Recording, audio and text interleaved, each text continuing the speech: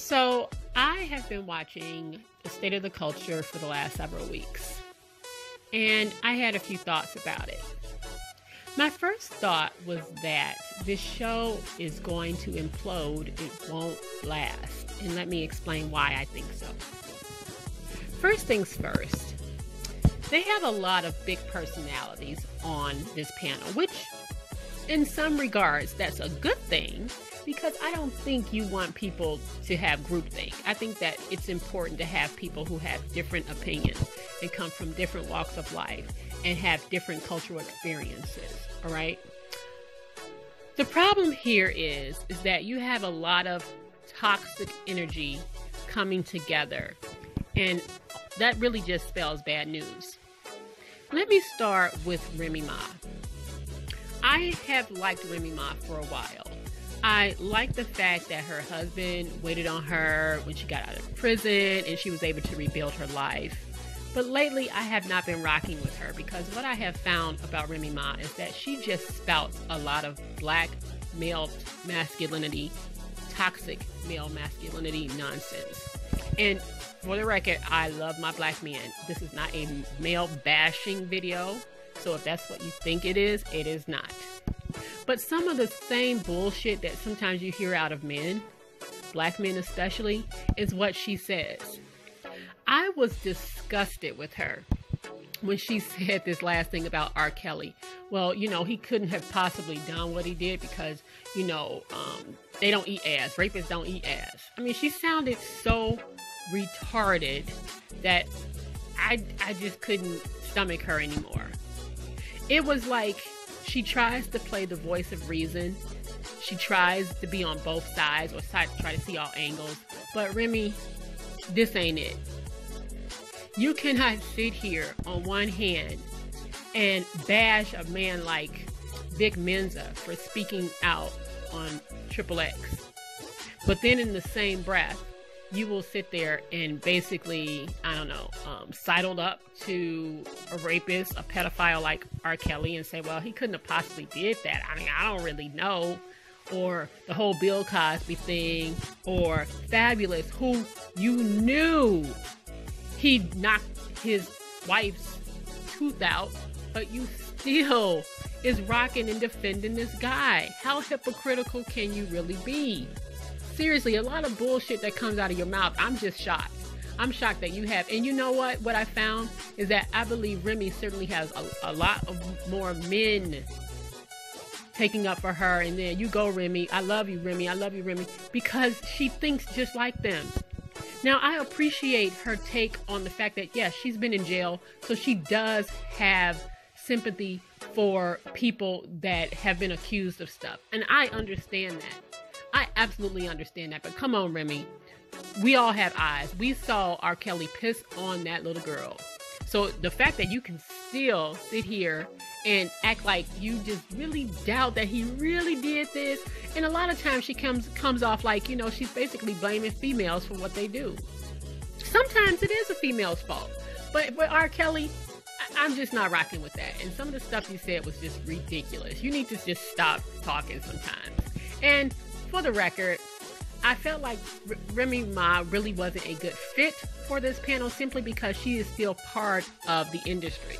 She is still making music. And so that will always render her biased. I see how she can never, ever, ever see the wrong in some of the artists that they talk about. You may have never noticed that she never sees the wrong in anything Cardi B does. It's all good. It's all gravy. She never, ever, ever can see the wrong in some of the people because she's too close to them to give an honest opinion. So, Remy, do better. Next up is, Scotty Beam.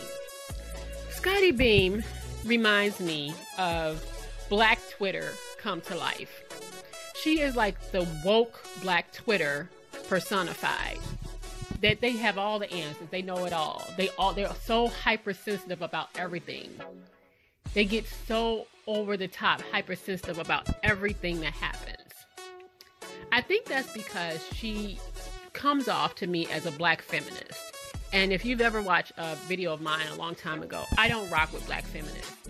I don't think that black women should ever align themselves with white feminists. I just don't. I think that that's a mistake, because white feminists never align themselves with black people's issues, especially black women. Because again, let me go back to R. Kelly. If white women or white feminists aligned themselves with black women, R. Kelly would have been gone years ago. The problem I have with Scottie Beam is that even if she has a valid argument, she loses the argument by whining and flailing and sounding like a little, just wounded puppy every time she speaks. She has not learned how to debate without taking things personal. You can have a difference of opinion with somebody, but you don't have to debate like you're whining, and that's how she sounds. And then on one hand, I find her a little hypocritical, because on that episode where they were talking about Vic Mensa and Triple X and how they canceled Vic Mensa and they didn't want to hear anything he had to say, even though he was reformed. He was a reformed abuser, so to speak. She still was rocking with Chris Brown. Is like Chris Brown gets passed. And listen, by the way, this is not a Chris Brown bashing. I love Chris Brown. That's not me saying that. I'm just saying she picks and chooses who she wants to rock with. So you can't have it both ways. Like I said, I hope that she will learn that you don't have to take it as a personal attack when you are having a debate with somebody. Joe might get louder, but you don't have to go there with them. Okay? I'm going to get on Joe next. But again, I think that she won't make it if she keeps flailing and not understanding how a debate works. You can get your point across by communicating a lot better, Scottie Beam, and people will listen. Right now, a lot of people are tuning out and they want you gone. They want you gone because, again, you sounded like one of those feminazis. They think that you never, ever, ever see the other side. I don't think you hate men, but you are coming off like you do. Next up is Joe Budden. Now, I'll be the first to say I love the Joe Budden podcast. But lately, Joe been on one. He thinks that by screaming, by yelling and screaming, he's right. People think when they get louder, that makes them more right. It doesn't make you right. It just makes you loud and wrong. And Joe does this all the time on his podcast, and he does it here. All right.